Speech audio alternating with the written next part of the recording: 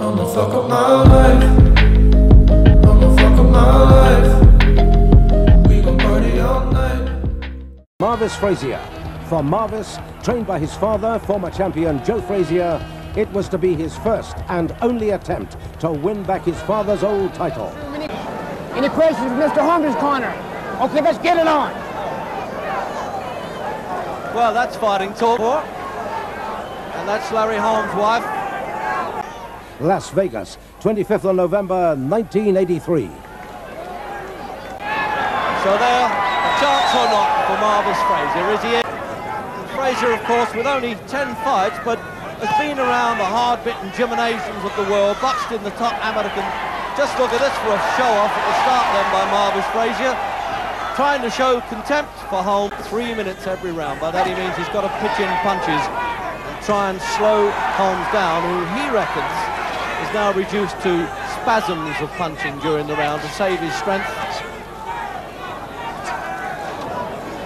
City, he didn't have him down.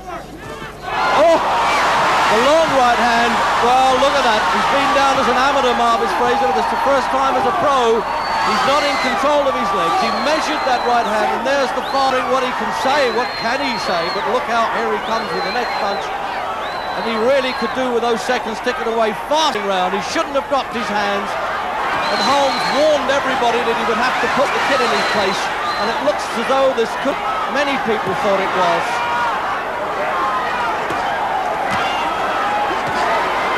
Really putting young Frazier in trouble there. Will he get over this first round? The gun shield comes flying out.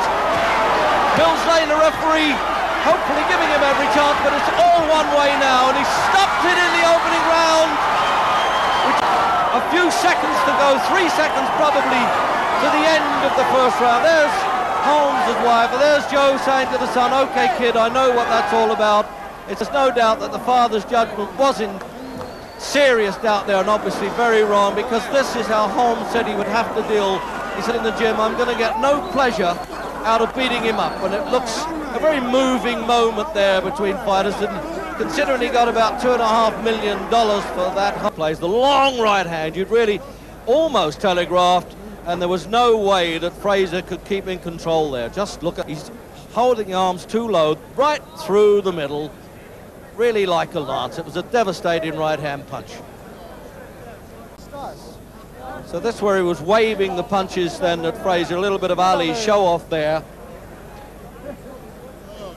Just clubbing him at will and calling the referee in, Mills Lane, and clipping him there.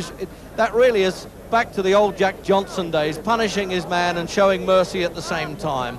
But he had to get on with the business. That's what the champions are all about. This really is a tough game.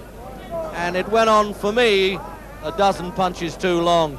And the district attorney referee from Nevada, there he is, and about time.